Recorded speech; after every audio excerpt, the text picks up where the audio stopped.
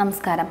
50ലേറെ രാജ്യങ്ങളിൽ പടർന്നു പിടിച്ച കൊറോണ വൈറസ് 8000-ലധികം ആളുകളുടെ ജീവനാണ് ഇതിനോടകം കവർന്നത്. വൈറസിനെ നേരിട്ട് നശിപ്പിക്കാൻ കഴിയുന്ന മരുന്നില്ലെന്നതാണ് ആരോഗ്യ പ്രവർത്തകരെ കുഴയ്ക്കുന്നത്.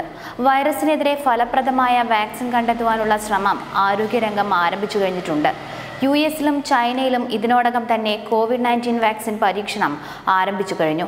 ഇന്ത്യയടക്കമുള്ള വിവിധ രാജ്യങ്ങൾ വാക്സിൻ ഗവേഷണത്തിന്റെ പല ഘട്ടങ്ങളിലുമാണ് ഇപ്പോൾ.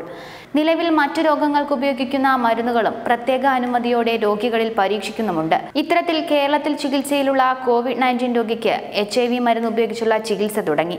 കളമശ്ശേരി മെഡിക്കൽ കോളേജിൽ ചികിത്സയിൽ കഴിയുന്ന ബ്രിട്ടീഷ് പൗരനാണ് HIV മരുന്ന് നൽകുന്നത്.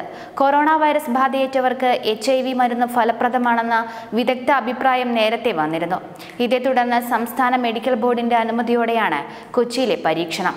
HIV ചികിത്സയ്ക്കുള്ള റിറ്റോനിവർ, ലോപിനാവിർ എന്നീ മരുന്നുകളാണ് വൈറസ് ബാധിതനിൽ പരീക്ഷിച്ചത്. ഇന്ത്യയിൽ ആദ്യമായി പരീക്ഷിക്കുന്ന ഈ മരുന്നുകൾ മുമ്പ് ചൈനയിലെ വുഹാനിൽ പരീക്ഷിച്ചിരുന്നു.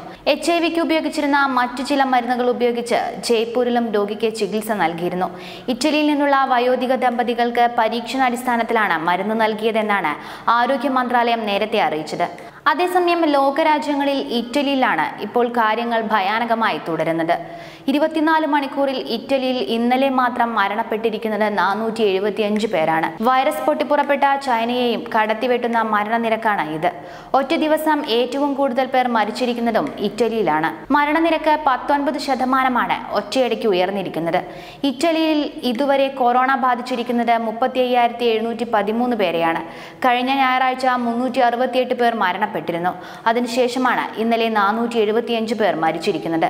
കഴിഞ്ഞ ഞായറാഴ്ച 368 പേർ മരണപ്പെട്ടിരുന്നു. അതിനുശേഷമാണ് ഇന്നലെ 475 പേർ മരിച്ചിരിക്കുന്നത്. News desk vision India mobile TV, Kochi. Subscribe to my channel and also press this bell icon.